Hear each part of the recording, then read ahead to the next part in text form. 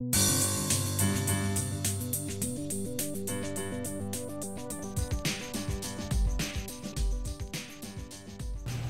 of you have heard about anthracnose hitting the Northeast early this year, about the middle of March, in a number of locations around Pittsburgh, Pennsylvania.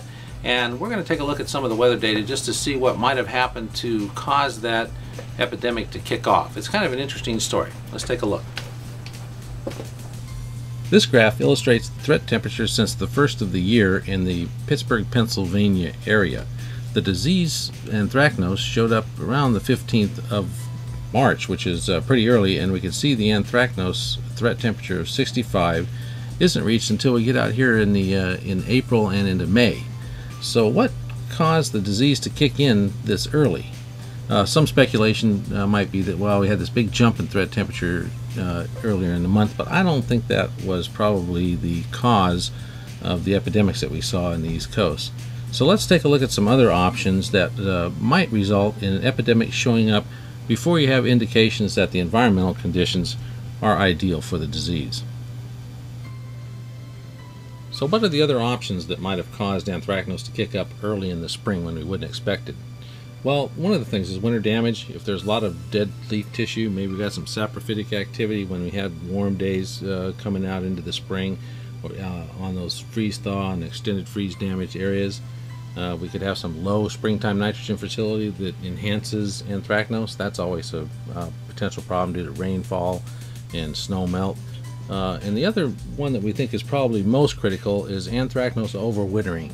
So the spring epidemic kicks up, but what you're really seeing is the remnants of a fall or late summer epidemic that wasn't effectively controlled.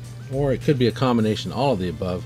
But certainly we think it's the strongest case that what we're seeing in the early spring outside the normal range of conditions is that leftover from last summer.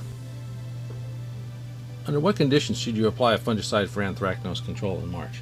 Our feeling is that if you see anthracnose damage, it's time to treat to protect the surrounding healthy plants and to reduce the inoculum before conditions are conducive to disease. You don't want the disease to be just ready to attack plants as soon as the conditions get conducive for disease, so you need to knock that inoculum load down. You need to get the plants around it protected before you get into conducive conditions.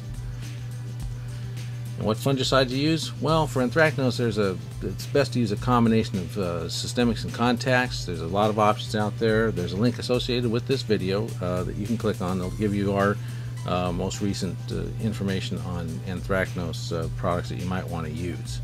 And in addition to this, because if you see this happen in 1 year, it's probably going to happen again, you want to watch out what you're using for your snow mold applications, and at the end of the summer, make sure that you clean up all of the anthracnose before you get into the winter.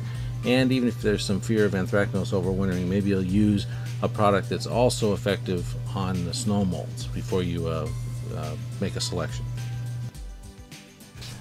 Well, so that pretty much sums up the story about anthracnose happening early in the Pennsylvania area. We feel it was a combination of late season anthracnose overwintering and then just kicking up early, or even just seeing the anthracnose that was left over from the previous season. Probably not a new anthracnose epidemic starting that early in the spring. Treatment, in our opinion, is going to be necessary because you want to protect the plants that are around the infected plants, and you want to reduce that inoculum load so when the conditions become conducive for anthracnose, the plants that are out there don't get overwhelmed. Also, make sure your nitrogen levels are up and you follow all the other management recommendations for controlling anthracnose in Poa annua, which is rolling, sand top dressing, nitrogen, aerification, not mowing too low, taking a little easy on the Poa.